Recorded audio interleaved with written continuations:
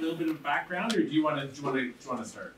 You can give me the background. Okay, exactly. And so it's basically for the benefit of everybody else here, in that the exercise is that we installed the bicycle lanes there in October of 2017, and in order to do that, we had to remove the on-street parking on that block that you live on, and so in removing that on-street parking, we replaced it with the on-street bicycle lanes. And so you made a presentation to council a few months after, maybe almost a year afterwards, because of some delays in the process.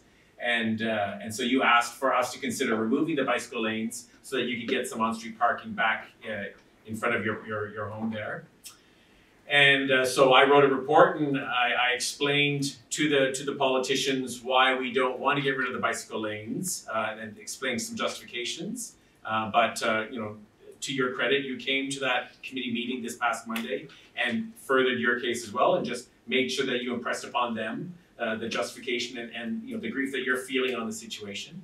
And so the suggestion was for you to come here tonight and read this crowd as well, this group of cyclists. And so we know that it might be a little bit sort of lopsided in that you're coming here with your grief, and of course the people at this table are pretty strong interest in cycling. So we get that, and we assure that there will be a high level of respect at this table, but this is an opportunity for this group to hear things a little bit more. So if you want to add anything to that or make some... Sure, I'll start. I mean, I rode a bike all my life, so I know what it's like to ride a bike, but with bike lanes or without bike lanes, if people are going to drive dangerously or carelessly, doesn't matter if you're in your bike lane, you're still going to get into an accident. And like every other block along Bay Street has at least one lane of parking. Now, the block between Barton and Tiffany is more narrow, so they can't put the parking, so they had to take the parking out. Now, I mean, I would like a solution where it's a win-win for both the cyclists and the residents.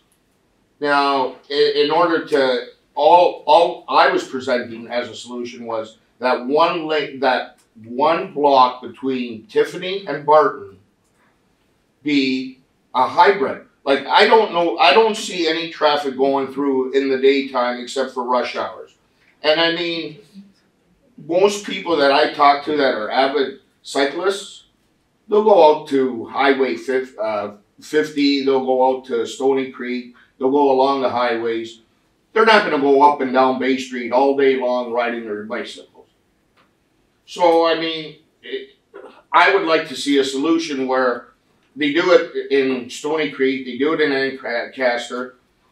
Like for this one block, it's only between Barton and Tiffany, and it's not like overnight. It's Sorry, you mean between Barton and Stewart? I mean Barton and Stewart. There we go. Okay. So it's not like it's going to be all day long.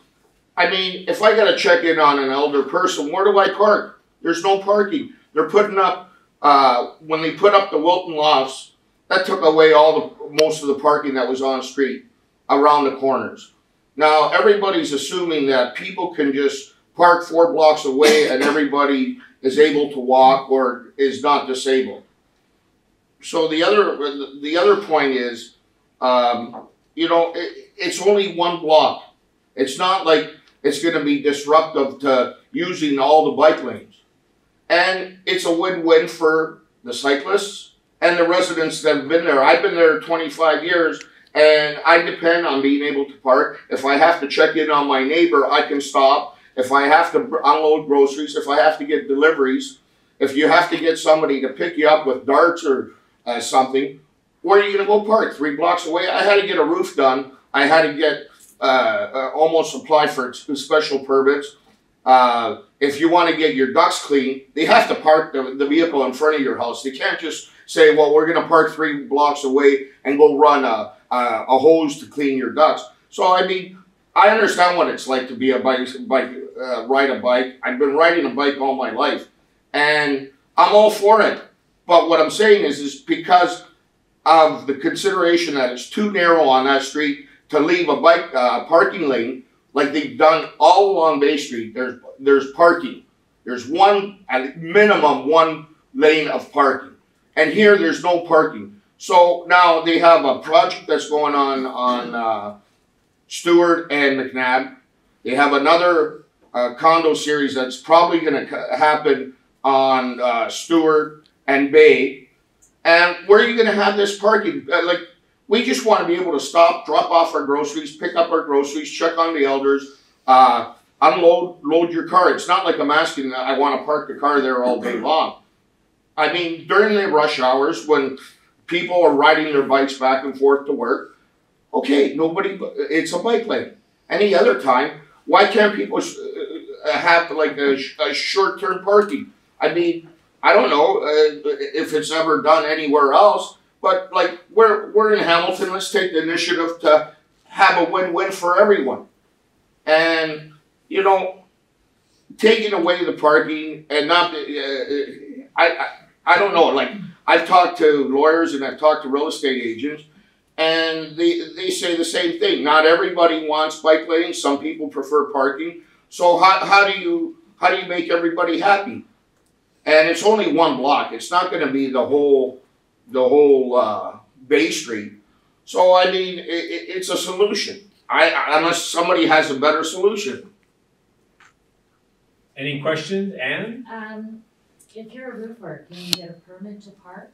Yeah, the city, we took this report as an opportunity to just get some of that information out there.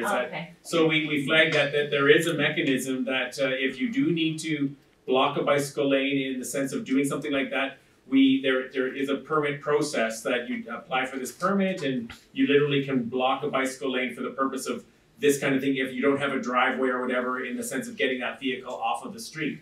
And it's justified in the sense of cycling accommodations as well, as we don't want these people to try and be doing things and running hoses across active bicycle lanes, or having workers go to and from a vehicle into a house, or, you know, wheeling messy piles of stone, of shingles and nails across bicycle lanes. So we see it's better to temporarily compromise the bicycle lane for those kinds of more messy operations. So we do have that mechanism to shut down the bicycle lane for those kinds of activities, but that doesn't address what you're getting at, those more incidental things like groceries. If I can just add one more comment to that. This winter, I guess they must have separate contractors that do the bike lanes and separate contractors that do the roads. Those Bay Street bike lanes were done before the roads were done, when the snow fell. And people were parking on those bike lanes. There's tons of people that have told me, well, we see it, but we don't call it in. And it's happening. People are actually parking in them. And in the wintertime, they're either dumping snow in them or they're parking in them. So, I mean, it's already happening. It's been happening. It happened all winter long. And it would be nice if we can come up with a solution where everybody wins. Like, I'm all for the bike lanes. But if they're not being used, how am I supposed to stop off and check in on an elder? Am I supposed to, you're assuming that I can walk 4 blocks? Like, everybody's assuming, oh yeah, there's parking 3 blocks away. So is everybody capable of walking 3 blocks? Well, do you live there, or are you just stopping in? I have several houses in that neighborhood. Okay. So I have the basement, and I have a 200-foot backyard there.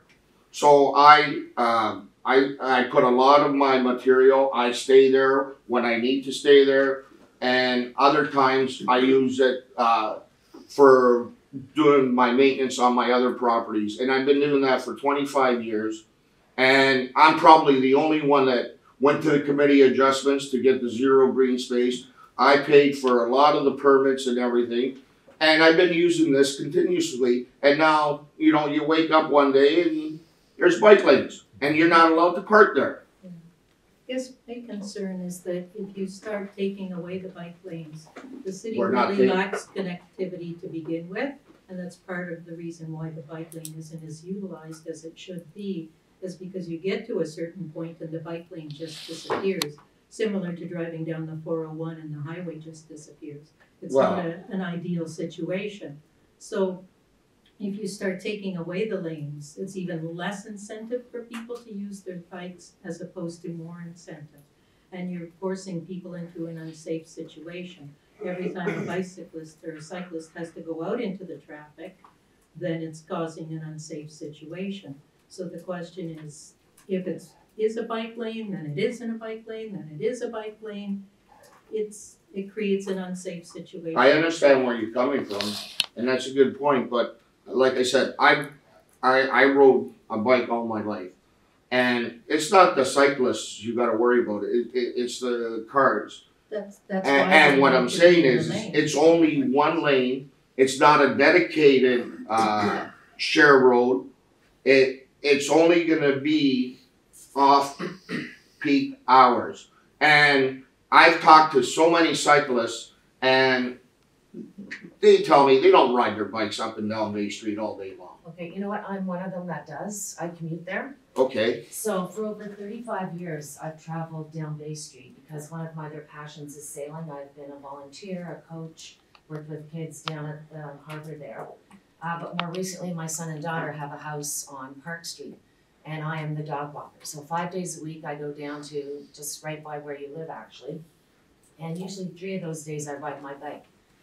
But what I can say over the past 35 years is the increased traffic on Bay Street.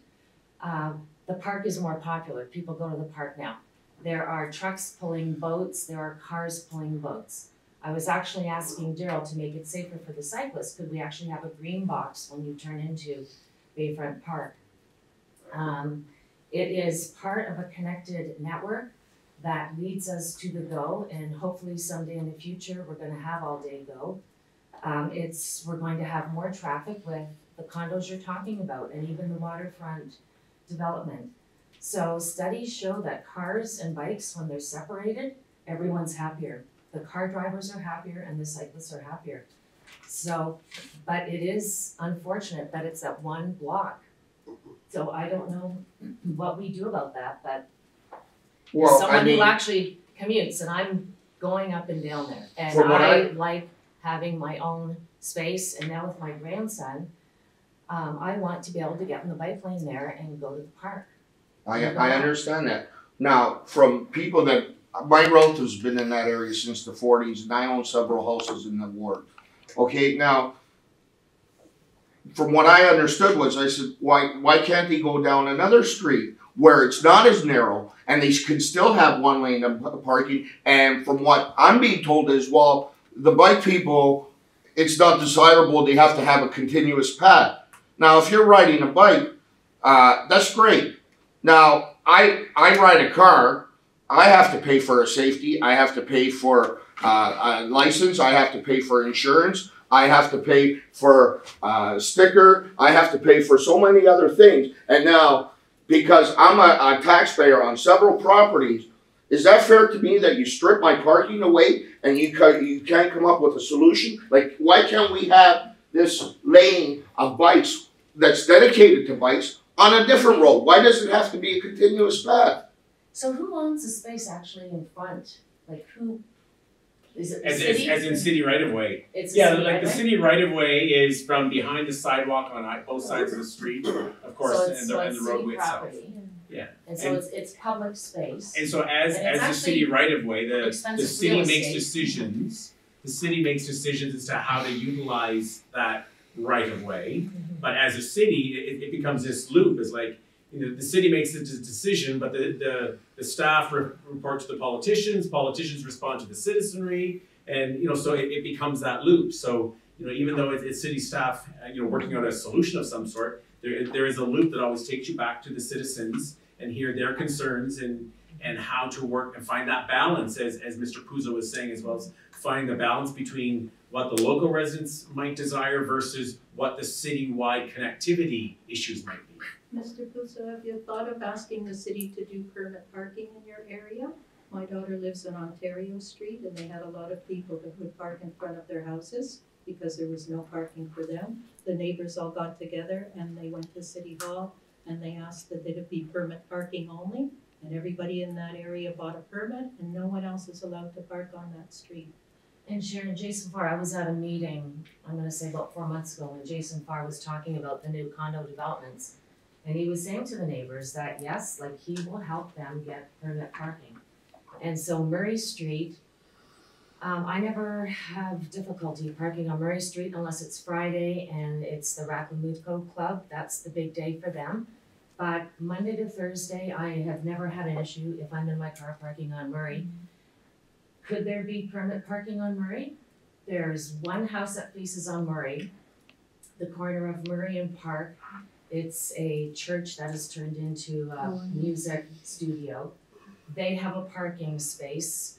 They have extra people parking there. I don't know, I think, to me, the solution would be permit parking maybe on Murray. And you're assuming that I gotta get maintenance done at my house, they're gonna go park it on Murray and they're gonna bring everything over, deliveries. Can they get a permit Deliveries for the are gonna be days? done, where are the deliveries gonna be done? If somebody has to deliver, if you have to get out of a darts vehicle, if you have to check in on somebody, and you're assuming that those people can walk 1 or 2 blocks. I think darts have a right to use a bike lane, don't they? Darts. And hold on, there was a hand up before you as well.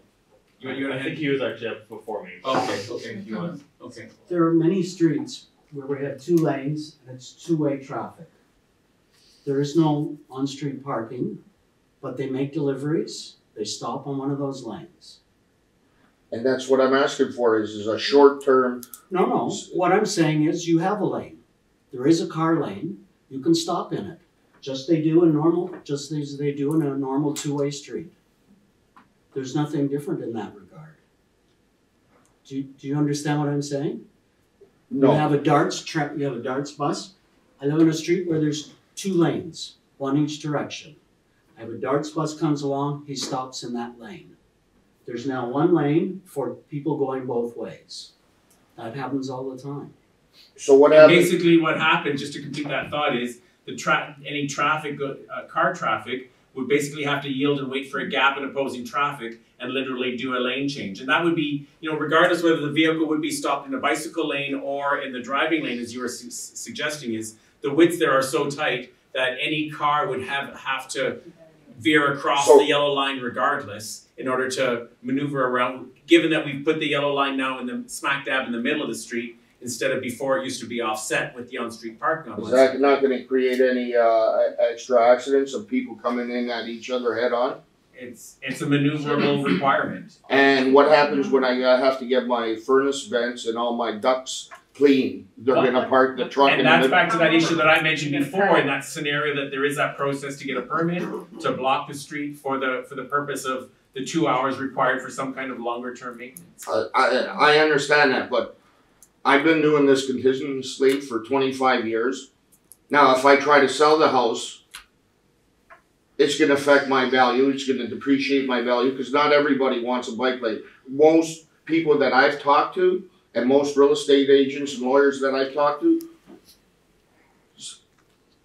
told me that not everybody desires a pool. Not everybody desires a bike lane.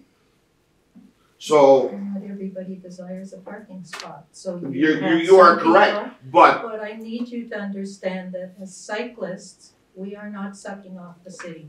I also am a taxpayer, I also am a driver, I also pay road taxes, and I own 5 properties in the city. So you and I are on par when it comes to that type of thing. I guess what I resent hearing is that, cyclists don't contribute to the economy or to the city. I think probably the majority of people in this room also own cars and are also drivers and cyclists. But they commute as well. A lot of people will use their bike rather than their car when they can. I know when I worked downtown Hamilton, I worked on the road but 1 day a week. When I commuted into my office, I used my bike. So I'm paying for those things as well. But my daughter just bought a house in the city of Hamilton, and there is no on-street parking on either side of her street. So again, there are many roads where that doesn't exist, and I appreciate that a permit can be made for you for those special situations. But to take away a bike lane to clean a furnace every 2 or 3 years. it's Seems not to me taking the bike excessive. lane away, Well, it is, because if people are parking there, there is no bike lane. And so I'm wanting to wrap this up because we've been having the conversation quite a length. You wanted to make a point, wrap this up. Yeah, so I was just curious what the, because I was gonna say actually when it comes to the parking in the actual lane temporarily, because there was a mention of the having to yield, right? So, I mean, I've seen some examples of that type of design in like the Netherlands and stuff. I was curious if the population of vehicle traffic justifies something like a Winnerf or some sort of design that has like a 1.5 lane design. Things are shared just that much more. Yeah. Well, and my answer to that is I don't think so for this section of Bay Street, and that Bay Street through there, it's a collector street, it's a primary corridor from the north end through to the downtown area, so it's a more thoroughfare-ish street than say McNabb or some of the other parallel streets along there. So it is just a little bit more of a critical motor traffic connection, and that in itself is further justification for the bicycle lanes because we know it's the through street connection, and so that's why the bicycle lanes are planned for Bay Street and exist there now, as opposed to the other streets. And further in that same argument is Bay Street is the one that has that connectivity and even more of a connectivity for bicycles now than it does for cars, with it being a two-way corridor for bicycles through the whole of the lower city, whereas for cars it's a one-way street for a significant length. Last comment and then we'll wrap this up. I just want to say a lot of these properties in the north end were selling for in the $20,000 range 30 years ago, and now they're selling for $1 million. So this intensification that's cutting back on elbow room, and I experience it myself because they want to build an apartment tower next door and they want to add 100 more cars to the street and take away the abundant parking that I have. But the fact is, it's making a lot of us wealthy in terms of, or there's a huge windfall of net worth happening. And if I own 3 properties in the north end, I'd be happy with where the valuations have gone because of the intensification. Anyway. So just to wrap this up then, one of the points that I don't think has been made very clearly tonight here is, so Mr. Puzzo was suggesting that, you know, in the removal of the bicycle lanes, is there a scenario that maybe the cars and bicycles could go single file in a critical section to create some on-street parking? So, you know, so he's trying to put it out in that breadth of scenarios and options to be creative in the solutions. But on the other side of it, you have heard the conversations in the sense that the justification of having that defined facility for bicycles. And I think that's what we heard around this table today, that there was quite a few people making that point out, the value and importance of having those dedicated bicycle lanes, but also recognizing the grief that it is giving you in your loss of on-street parking. Well, I mean, the words you used were continuous. Now, if there's not enough room for both, can we not just route that around and come back to the park? Like there's McNabb Street, there's James Street, there's Caroline Street, there's Hess Street, there's Queen Street, and if the city, when they looked at the planning, they knew that the width wasn't wide enough and they just decided to yank the parking without consultation from me and 6 of my neighbors. So why can't they just, I know it's not the most desirable solution, but why can't they just route it around and that would resolve everybody's problem? Because those other streets are wider enough that they could have 1 lane of parking and they can have the bike lanes. So, okay, so Cora's gonna have the last word. I just have one small suggestion is if you made that section and clearly sign it as a no stopping zone between rush hour times, that sort of implies that you would have permission to stop in the active lane as you might need it to get your groceries into the house. right, and how about with the maintenance and deliveries, like when people come? Well, the long-term stopping, like 2 hours for the Yeah, I'm not looking for long-term, I'm looking for short-term. I don't want it overnight, because I know people are not gonna move the car first thing in the morning, and it would kinda defeat the purpose. What I'm trying to do is come up with a solution that's a win-win for everybody. Like, we gotta take a little bit of initiative and think of, you know, like, I know what it's like to ride a bike. I used to ride my bike to work down Burlington Street for half an hour with trucks, transport trucks, potholes, and everything. And I mean, there's no way that nobody that rides a bike says, well, I can't ride on the road, I need a dedicated bike lane. Well, Okay, no, if I'd you're like to, 8 I'd like to, years old- I'd really like to wrap it up now. We've been having this conversation up for quite a while. So I thank you very much, and I just want to stop it here as well because I want Mr. Puzzo to have the last word at this table. He came here, so I think that's a fair arrangement for it. So I thank you very much for being here. Well, thank you So for having me. I've taken some notes, and so I've been directed that I must have one follow-up report back to Public Works Committee, and so the comments that I've heard around the table here have helped me in the preparation of that. So I thank you all, and I thank you all for having such constructive comments on this. So thank you very much for it. Thank you very much, Puzzo, for Mr. Puzzo, for coming out tonight. Thank you for having me. Okay, wonderful. Thanks. Okay, moving along, we're gonna go to 6.6, which is the